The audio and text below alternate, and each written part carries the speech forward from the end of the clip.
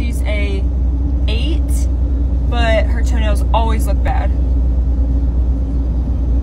6.5. He's a 10, but every time he lies, he loses an inch off his height.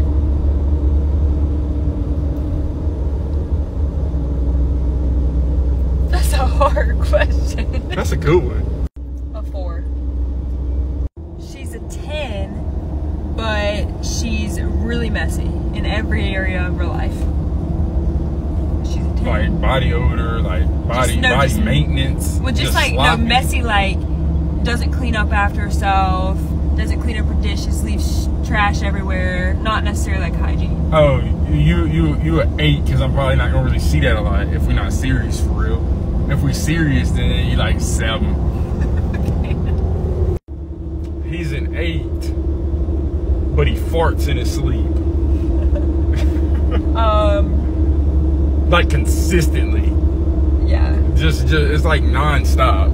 A 2. She's like the hottest girl on the planet. Oh shit. But she wears like red glossy lipstick all day, every day.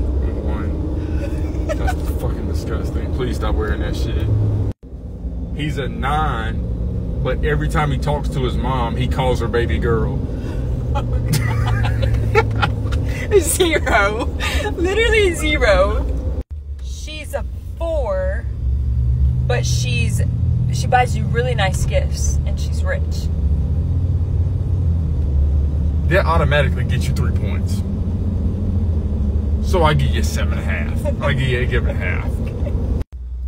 He's a 9, but he only brushes his teeth with water. Like he don't use toothpaste. But he brushes his teeth just with water. But they stink. It's negative numbers. She's a 2, but she does all your laundry and cooks and cleans for you. She's a 2. I don't need that. Okay.